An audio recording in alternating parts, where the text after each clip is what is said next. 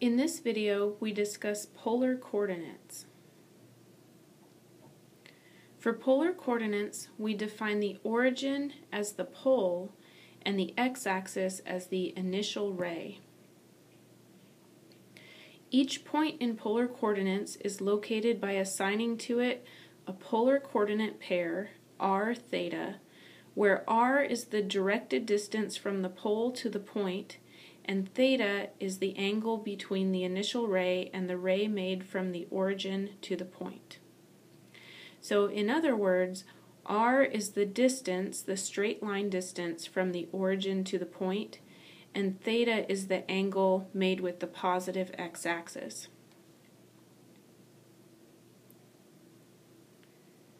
Plotting points. On the grid given, graph the following points given in polar coordinates. We have the points 3, 225 degrees, -5, 150 degrees, and 4, -4 pi over 3 radians. So you can see our polar grid looks like a bunch of circles expanding out from the origin, and then we have these rays marking off our angles at 30 degrees, 60 degrees, 90 degrees, and so on. So let's do this first point, 3, 225 degrees. So we know that 225 degrees is 180 degrees plus 45 degrees.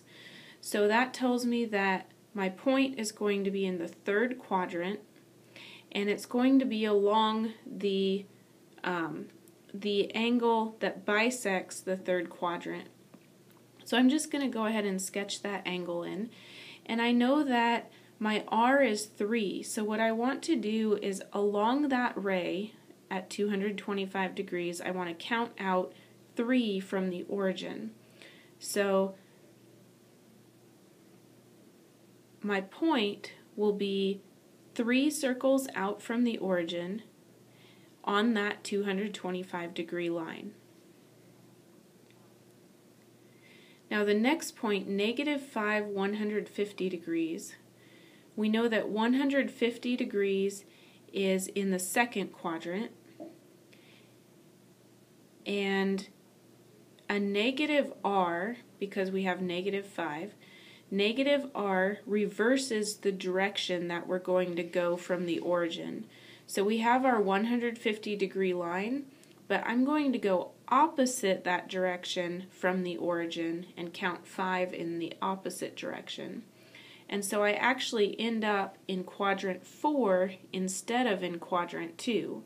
So I have my point 5 circles out in quadrant 4 opposite the 150 degree line. Okay, our last point, 4 and -4 pi over 3. Here's 0, and there's -pi over 3, -2 pi over 3, -3 pi over 3 is the negative x-axis, because that is -pi, and -4 pi over 3. So -4 pi over 3 is in the second quadrant. It's equivalent to doing 120 degrees. So in my second quadrant, I'm going to count out 4 along that line, and so I have my point along the -4 pi over 3 ray, 4 circles out from the origin. So that's how we plot points in polar. You find your angle, and then you count out r spaces from the origin along the ray at that angle. And if you have a -r, you go the opposite direction. Now on the same grid, let's graph the polar equation r equals 7. So notice that there is no restriction on theta. We just know that r equals 7. So this is going to be the graph of all possible points that are exactly 7 spaces away from the origin. So we actually end up with a circle of radius 7 around, centered at the origin. So there's our graph of r equals 7. Anytime you have r equals a number, you'll just end up with a circle as your graph. Okay, now let's move on to graphing polar regions. We want to graph the set of points whose polar coordinates satisfy the following equations and inequalities. And our first set is 11 pi over 12 is less than or equal to theta, less than or equal to 5 pi over 4. And we also have the condition 0 is less than or equal to r, less than or equal to 4. So let's start with the angles. I know that 11 pi over 12 is slightly less than pi, and so it's going to be in the second quadrant. And so I'll draw my ray with the 11 pi over 12. And I know that 5 pi over 4 is pi over 4 more than pi, so that's going to be in the third quadrant, actually bisecting the third quadrant. So I'll draw that ray, 5 pi over 4. And now I know that r is between 0 and 4 inclusive. And I know that r equals 4 is a circle of radius 4, so I'm going to go ahead and draw that circle r equals 4 centered at the origin. And I'm only interested in the part of that circle that is between the two angles 11 pi over 12 and 5 pi over 4. So we have the inside of the circle, since r is between 0 and 4, and so I would end up shading in that little pi slice that is partially in the second quadrant and partially in the third quadrant, so between the angles and inside the circle.